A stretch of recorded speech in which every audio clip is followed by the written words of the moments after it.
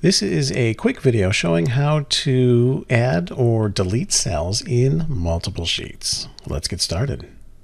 In this example, I'm going to add a cell to all the odd sheets. So come down here, I've got sheet 1 chosen. I'm going to hold down the Control key. Now I'll choose sheet 3, and then I'll click on sheet 5, so all the odd sheets are chosen. Then I'll come up to this box and type odd. And now if I click on sheet 2, there's nothing in that box. And sheet 1, sheet 3, sheet 5 all have the word odd. Now the same holds for deleting as well.